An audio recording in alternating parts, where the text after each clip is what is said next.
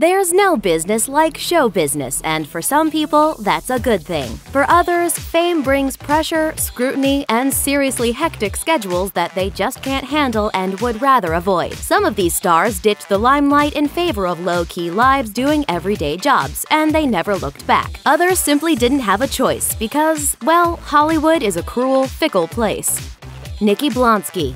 You might remember Nikki Blonsky as Tracy Turnblad in 2007's cinematic adaptation of the stage version of Hairspray. It was her first big screen role, and she rode that wave of success to star in the small screen series Huge in 2010. Since then, she's expressed frustration at not finding and landing many roles, but she hasn't stopped hustling. To make ends meet between acting and voiceover gigs, she worked in a high-end shoe store in her native Long Island, then as a cosmetologist in a salon.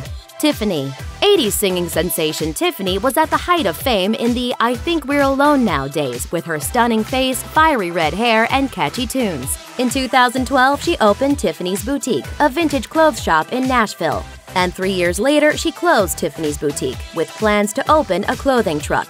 Really. She told the New York Daily News that she long had an interest in fashion. Quote, "I was a shopaholic as a teenager. I've been collecting vintage pieces for 10 years now for my tiny little store. I'm still involved in the music industry, so I'm always traveling and shopping." End quote. Hey, as she once put it, hearts never lie. Dylan Sprouse. Former Sweet Life of Zack and Cody star Dylan Sprouse set fans and haters into a tizzy in 2013 when it was revealed that he worked as a host in a New York City restaurant while going to college. He took to his Tumblr page to clarify that he wasn't broke, just trying to live with some, normalcy. He wrote, "I did not take this job because I lost all my money. I am financially secure and took this job as a way to primarily feed my over-bountiful video game addiction. I also took this as a way to try a new experience, working somewhat below the means I'm used to, as well as a way to socialize and get out of the house." He added that he didn't feel like his pause from acting was a step down, but that he was just trying out a new path. After all, he's been acting since he was just a baby, taking turns with his twin brother Cole to star on TV's Grace Under Fire and in Adam Sandler's Big Daddy. Looks like we know where that video game addiction came from. Jonathan Bennett. Mean Girls star Jonathan Bennett went from smooching and in her prime Lindsay Lohan to a spin instructor. The erstwhile Aaron Samuels is now probably the most handsome staffer at Flywheel in Los Angeles, where he specializes in encouraging aspiring stars in his classes. He's still landing supporting screen roles left and right throughout his workout work, but it looks like he's using time between takes to stay healthy and make some spare cash. Michael Schoeffling. 16 Candles hunk Michael Schoeffling, who starred as heartthrob Jake Ryan, left Hollywood for good in the early 1990s. The Washington Post reports that the married father of two now works as a carpenter in Wilkes-Barre, Pennsylvania, and somehow that makes Jake Ryan even dreamier. Charles Korsmo. Charles Korsmo, who starred as Robin Williams' son Jack in Hook and danced his way through our hearts in Can't Hardly Wait, left Hollywood as a teen to pursue academic endeavors. He explained to the New York Daily News, quote, "At 13, I realized I didn't have any friends my own age," end quote. He went on to earn a degree in physics, then advised the then newly formed Department of Homeland Security after the attacks on September 11, 2001. He eventually went to Yale Law and is now a lawyer in New York and a professor. And he says his acting experience actually helps him on the job because he doesn't suffer from nerves while taking the stage in his classrooms.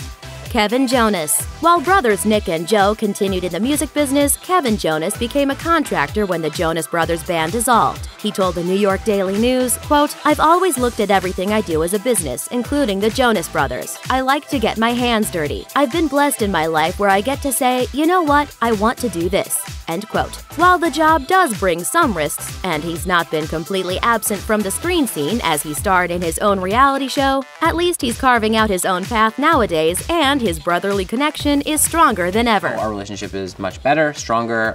Joe and Nick see each other on the road constantly for different radio shows and different things. I'm not there as much, but that's because my life here is, where it's at. Peter Ostrum. Peter Ostrum starred as Charlie Bucket in the iconic screen adaptation of Willy Wonka and the Chocolate Factory, which might have been a big platform for any other burgeoning star. But instead, Peter chose to never act again. After the film, I always denied my involvement with Willy Wonka. I didn't really want to have anything to do with it. Instead, Ostrum became a veterinarian in Lowville, New York, and lives a very quiet life far away from from everlasting gobstoppers and snozzberry-flavored wallpaper, except for those rare occasions when he does reconnect with his former co-stars.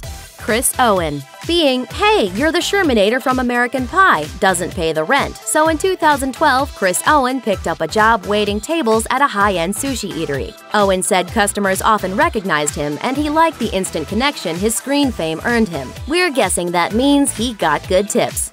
Josh Saviano.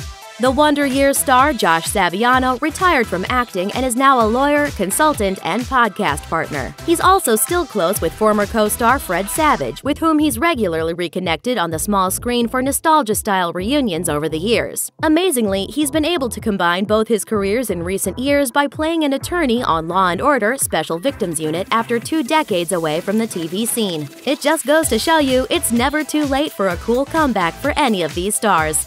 Thanks for watching! Click the Nicki Swift icon to subscribe to our YouTube channel. Plus, check out all this cool stuff we know you'll love too.